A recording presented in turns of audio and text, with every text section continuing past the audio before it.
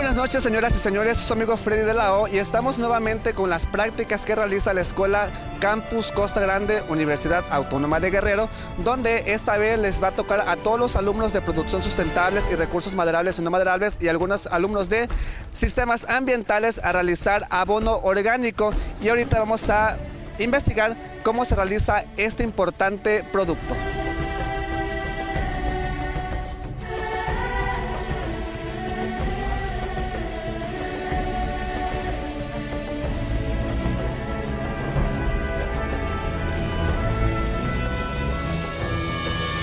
Pues uno de los principales materiales que, primero que cabe mencionar que uno de los principales materiales que debe contener una composta para su mejor utilización serían lo que son desechos vegetales, en su gran caso hojas secas, desechos de cosechas, lo que puede ser desperdicio de chapón, corteza de los árboles. Este es el principal producto que debe de llevar una composta de un 50 a un 60% de su totalidad. Posteriormente se encuentran lo que es abonos de vacas, lo que se le conoce como paja de vaca, o sea, el excremento de tal, pero ya seco, no se debe utilizar en fresco porque esto obtendría un mal olor en nuestra composta. Otro de los materiales utilizados fueron, por ejemplo, la sangre, la harina de sangre, que es la harina de sangre de animal, que debe ser utilizada seca también, obviamente por su mal olor. Otro de los materiales que estamos utilizando aquí son desperdicios de abasto público, desperdicios de mercado, desperdicios de nuestras propias casas, de nuestros propios hogares, para que así tener una gran variedad en nuestra composta. Entre más variable sea nuestra composta, mayor rendimiento tendrá, mayor número de nutrientes y mayor número de todo lo que podemos utilizar para que nuestros productos crezcan fuertes, ¿no?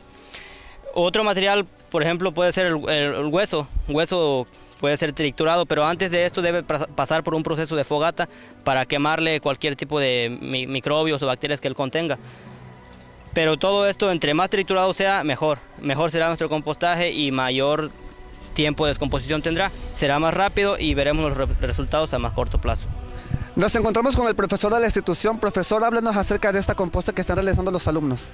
Sí, claro, mira, estamos a través de los alumnos de las 3 carreras haciendo una composta de los elementos orgánicos que se encuentran dentro del municipio de Tecpan, ¿sí? Aprovechando con esto y haciendo gestión de los mismos para el aprovechamiento y reutilización en la siembra como abono o como tipo de fertilizante. Profesor, ¿qué tan porcentaje de verdad o resulta cierto esto? ¿Ya está comprobado?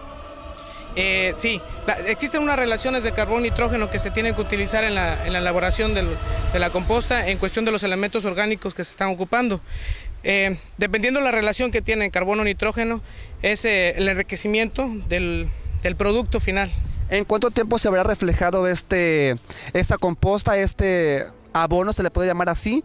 ¿Y cómo se vería si sirve o no?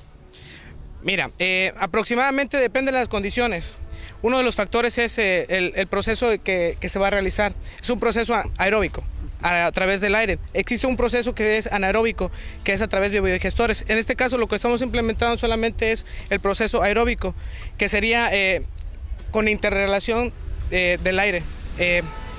Más o menos se ve el resultado de 3, 4, 5, 6 meses, dependiendo la técnica que sea aplicada, ¿sí? Y los cuidados también, imagino, ¿no? Así es, los cuidados. Uno de ellos es la elevación de la temperatura. Para elevar la temperatura y hacer que la descomposición de los microorganismos empiecen a interactuar, lo que se hace es poner una capa de plástico, ¿sí? Así incrementamos la elevación de la temperatura y el proceso se aumenta. También otro de los factores es el material que ocupemos. Si es un material fresco, si es un material seco. Entonces aproximadamente de 3 a 6 meses vamos a tener el resultado. Y bueno, creo que ya está comprobado la comercialización del abono mismo, como empresas que ya están aprovechando los residuos urbanos en cuestión de residuos orgánicos. Hay empresas que se dedican a la comercialización de este tipo de material que es la composta. Se ha aprovechado bastante en cuestión de agricultura, que sus cosechas tengan mejor producción y aprovechamiento mediante una composta que pueden elaborar ellos mismos de los mismos residuos de la cosecha. Muy bien, profesor, muchas gracias. Bueno, chavos y chavas, pues esta es una muestra más de desarrollo sustentable. No utilizar tantos químicos en la tierra que solamente pueden perjudicar el suelo.